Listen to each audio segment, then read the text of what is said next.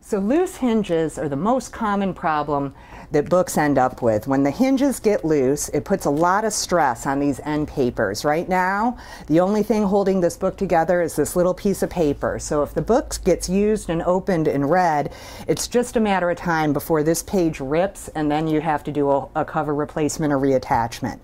So it's really quick, easy, and cheap to tighten up the hinges. All you need is some PVA, polyvinyl adhesive, and some barbecue skewers. That's really those are the only things you need to do a hinge tightening. So the first thing you do is you position your book. You hold the text block with one hand, and then use your other finger to expose the hinge like that.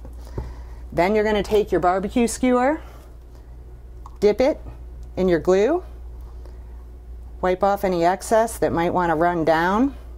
Then you're going to shove your skewer down that hinge, kind of twirl it around, spin it, so you're coating up the inside of that end paper as well as the cover.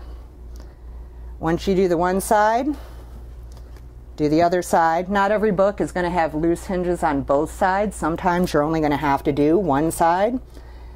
When you stick your skewer down, you don't want to force it. If it's getting hung up on glue that hasn't failed yet, just don't force it. Let that glue stay intact. So you do one side. If you're careful, you should be good, but if you got a little sloppy, wipe off any excess glue with your fingers. Flip it over. We're going to do the same thing from the bottom now.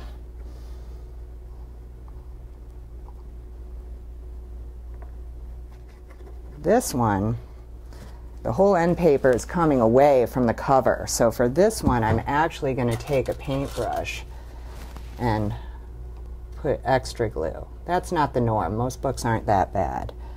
But this is a really cool little book, so I want to make sure we fix it right the first time. So got a little extra glue in there. Then when you're done with the glue, just in case we're a little sloppy, have a little extra glue where it shouldn't be. We don't want to accidentally glue the book to get to itself. So we're going to take some sheets of wax paper, insert them between the end papers. It's usually good to fold it so you have a nice straight edge. We reuse these sheets of wax paper many times, so they're a little ratty.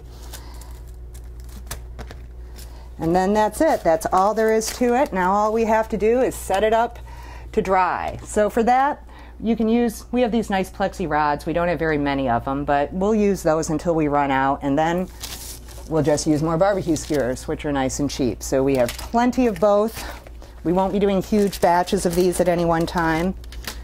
So what you do is you line up your book, you get your rod or skewer nicely into the hinge on the bottom and the top. Make sure the wet wax paper's all the way in there.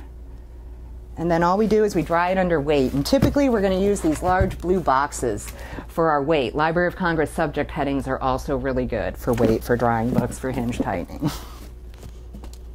And then that's it. And the only other thing you have to do is you have to give it a quick look and make sure your book is sitting straight, because if it's slightly cockeyed or off center, that's exactly how your book is going to dry, and it'll be like that forever.